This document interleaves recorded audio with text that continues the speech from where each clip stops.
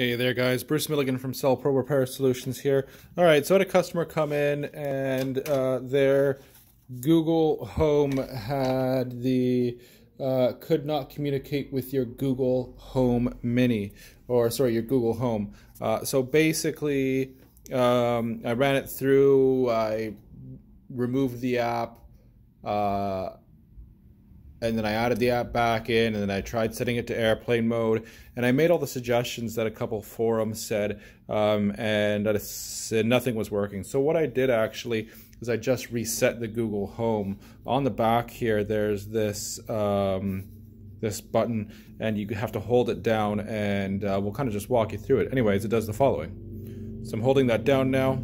You're about to completely reset Google Home. To cancel, release the button. So I don't release.